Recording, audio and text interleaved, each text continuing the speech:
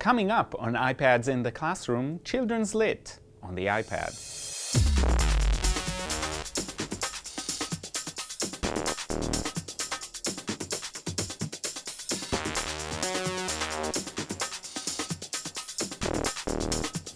Hi, my name is Guy Trainin and this is iPads in the Classroom on Tech Edge, and today I want to talk about children's literature on the iPad. And there are lots of ways to think about children's literature on the iPad, and I do want to say that while we're talking about children's literature on the iPad, we recognize that it is important for kids to interact with real books and leaf through them and go physically and interact, read, follow with their finger and all of that. That being said, the iPad can be a great addition or even the primary device on which kids read. And the advantages are very, very clear. First of all, you can build a classroom library on devices that can go with you everywhere and that can share books with lots of kids. Kids can also read together in different ways. And this is really important, children's literature on devices that is digital, and I think especially on mobile devices, has some potential, at least, for added value, and that added value is in the ability of the device to read to you, the ability of the device to interact with the student, and add a layer of comprehension, connect to different ideas, even provide definitions for words the kids don't understand, provide connections to other literature. So there's great opportunity to actually use the device to do the things that only mobile devices can do, and that is read everywhere and at any time. It's interact with other kids or interact with the author, and also have activities that help focus on the topic, on comprehension, on vocabulary. So let's start with iBooks. iBooks is native to the iPad and can be shared across multiple devices, but you can use the Kindle, and I do that often, and you can use the Barnes & Noble app as well. They all work across devices, so you can read in multiple places. And this is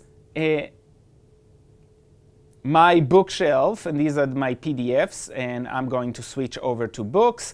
And when I look at books, I have a collection of books. All of them were free. You can see that if they have these generic covers, there are usually older texts that have no copyright and have just been arranged for consumption on the iBook store. That means they are available for free, and there are a lot of classics there.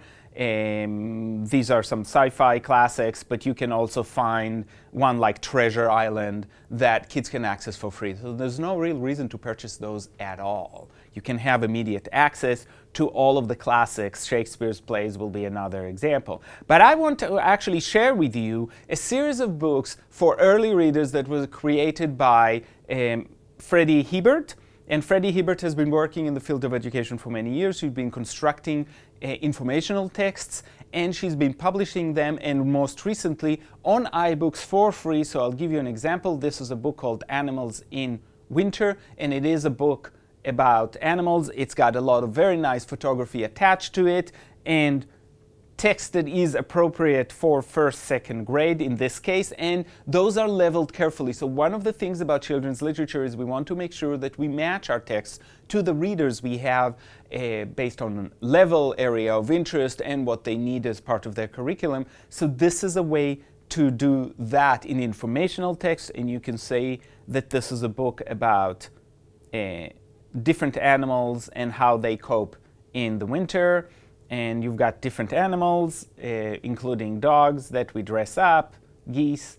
And so there's lots of interesting text. And what is, again, when we talk about added benefit, the added benefit to this text, besides being freely available online, is that it does have some comprehension questions embedded into the book that will give you feedback at the end. So it asks questions like, which one is it? And you can check your answer, and it is correct. And let's try a different one. And this is will be incorrect, you get an X and you can correct your answer. So this is a way to interact with books. So when we talk about added benefit, here the added benefit or the added value to the book is the ability to have a comprehension check, the ability also inside the text to do things like highlight, note, but also define. So if we're looking for a definition, you can bring up the dictionary and it tells you exactly what it means and origin, so it can be more or less depending on the grade level of the student that is in there, but lots of opportunities to do that. So that's iBooks, and again, this is very similar to what you might use with a Kindle app or with other apps that do exactly the same. You can buy literature, but you can also get lots for free. It serves as a space, and it saves them on the cloud even if you don't have them immediately accessible on your device. And if you have devices with limited memory, that's a really good advice because you can accumulate quite a bit of a library on your device over time. The second kind of app is the single app that has one story in it. I've discussed multiple times Colin's Big Book. I think it's a great app. It reads to the student. It also allows students to create, to compose on the app itself. But I really want to share right now Koya, which I think is still one of the best examples of an app that is available. And Koya really allows kids to interact with the story in multiple ways. And one of the ways that it does it through is actually by taking in the kids' names and then entering them into the story. And in my case, it was actually both of my boys, my younger boys, who were part of this. And we used both their names, so they were an integral part of the story. And they love that part. It's really a simple thing, but it really changes your whole disposition towards the text itself.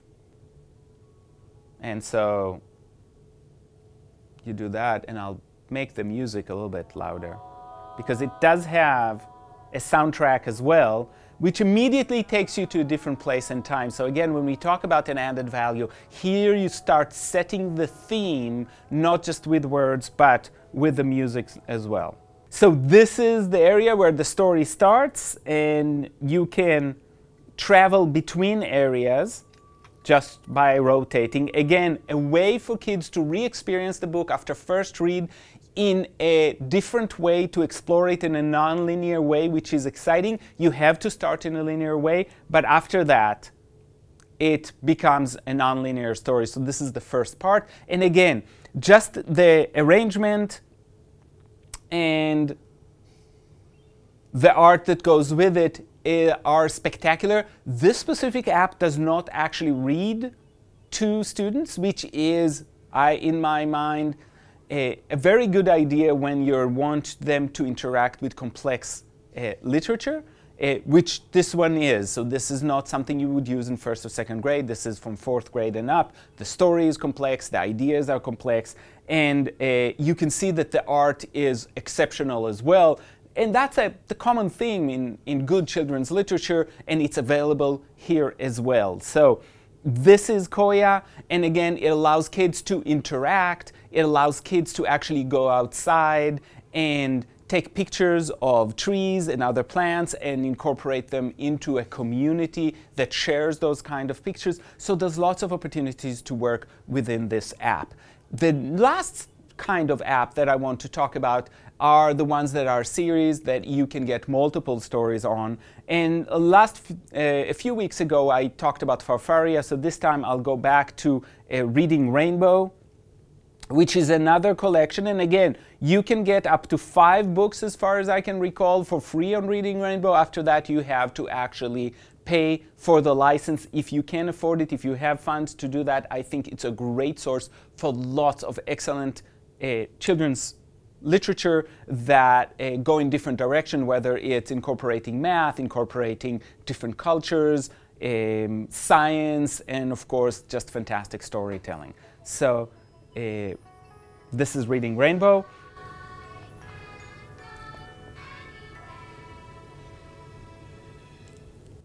So you can go to different zones within there. Action adventures and magical tales is what my kids personally liked best. And you can see that there's a collection of stories there. You have a backpack where you can store your stories. So in your backpack, as you bring it up, different books show up. And these are books that my kids have chosen to read with me or on their own. And the first one is that has downloaded, and you can see that if you erase them from the machine, you can bring them back. They will download into your machine, or you can exchange them. There's a book return here, and you can throw them back. But if you go to one of those books, Keep Your Distance, you can see that this is a book that actually integrates math, which is a great way to introduce certain topics. Sally. Sally smiles and laughs and kicks her legs. She is very cute. And you can see that this is one of those stories, and it starts with the machine reading to the students, but they can also choose to read it on their own. So if you go up, you can do a few things. You can change it to read by myself, which means it will not read it for you. You can hop to different pages, so you don't have to start. If you've already started reading and you're in the middle of the book, you can go there. And you can also go back to your backpack. So you can navigate this fairly efficiently and be able to interact with different stories effectively, just like you would with print literature. So this one is Reading Rainbow. Farfaria is another example, and there are quite a few of them out there. Now, my advice is search for one that has stories in the range of the students you have, and look for quality stories with quality artwork. That's why I like Reading Rainbow. I trust their choices. I know they've got some fantastic things in there. Other producers, it really depends on the quality. So spending some time knowing what's acceptable to what you're doing, what would work well with your kids, would be a time well spent. Again, I would recommend Reading Rainbow, limited choices. Farfaria is another one, and that's a great one, and I think that they've got very good quality stories, so that's another one that would be one of the first ones I would get. So today we talked about children's literature and selecting the right format, and how children's literature on devices can be a great complement to a strong use of children's literature in your classroom. And I'll see you next time on iPads in the Classroom.